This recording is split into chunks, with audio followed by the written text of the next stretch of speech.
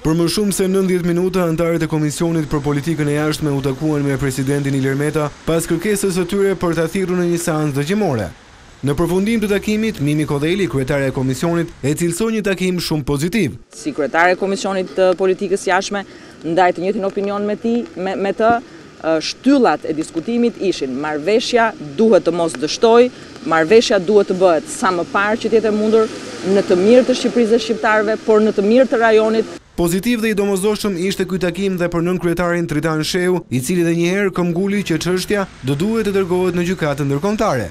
Unë shpreha qëndrimin ton dhe mendimin ton që zgjidhja racionale e kësaj çështje është padyshim çuarja e kësaj dosje në mirë kuptime palën greke në gjykatën ndërkombëtare të drejtësisë në Hag. Por nënkryetare nga radhët e LSI-s, Klajda Gjosha, nda një tjetër qëndrim nga kolegu demokrat. Unë mendoj që ne duhet kalojmë njëherë tashmë të gjitha etapat. Besoj që presidenti ishte shumë i qartë edhe në këtë takim, kur tha se të zbatojmë me përpikmëri vendimin e gjykatës kushtetuese dhe gjitha pikat që ajo kërkon. Në përfundim të takimit, zyra e shtypit e presidencës me anë të njoftimi shprehet se gjatë këtij takimi presidenti Meta informoi deputetët mbi qëndrimin e tij ndaj kësaj çështje, duke nënvizuar se për arritjen e një marrëveshje të drejtë dhe të qëndrueshme kërkohet bashkëpunim dhe seriozitet nga të gjithë institucionet.